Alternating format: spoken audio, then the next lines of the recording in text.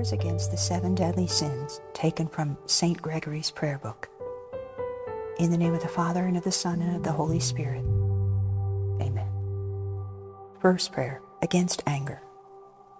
O meek Savior, thou Prince of Peace, who, being reviled not again, and as thou wast nailed to the cross, didst pray for thy murderers.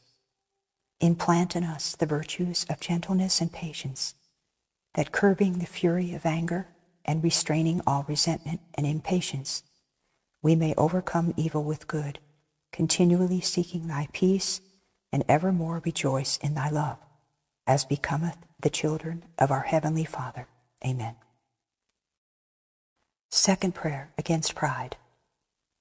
Lord Christ, thou pattern of humility, who in thine incarnation didst empty thyself of thy glory, taking the form of a servant, root out of us all pride and arrogance, that owning our weakness and the guilt of our sins, we may bear mockery and contempt for thy sake, esteeming ourselves lowly in thy sight. Help us in these our endeavors, for thy loving mercy's sake. Amen. Third prayer, against gluttony. O Lord Jesus Christ, who by word and example didst teach us the virtue of abstinence, grant that serving thee, and not our own appetites, we may live soberly and with contentment, avoiding inordinate love of food and drink, restraining our appetites in all things, that thy will, being above all else our food and drink, we may continually hunger and thirst after thy righteousness. Amen. Fourth prayer, against lust.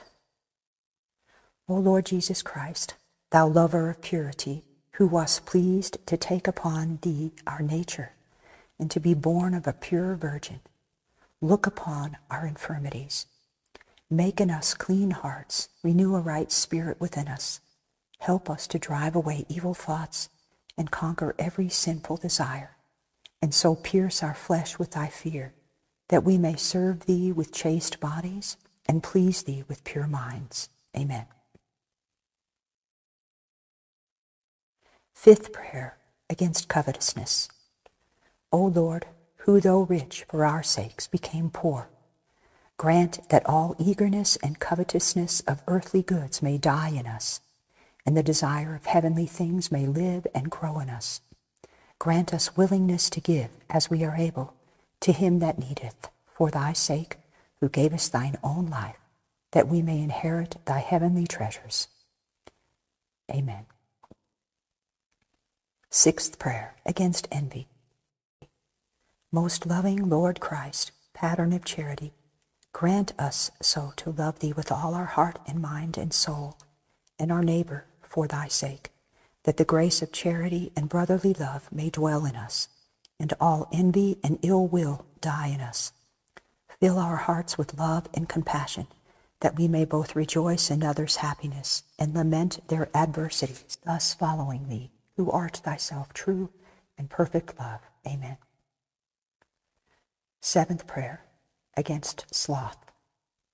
Lord Christ, who in the garden didst pray so long and fervently, that thy sweat was, as it were, great drops of blood falling to the ground, put away from us all sloth, both of mind and body. Kindle in us the fire of thy love. Strengthen our weakness, that whatsoever our hand findeth to do, we may do it with all our might. Amen. Lord, have mercy upon us. Christ, have mercy upon us. Lord, have mercy upon us. In the name of the Father, and of the Son, and of the Holy Spirit. Amen.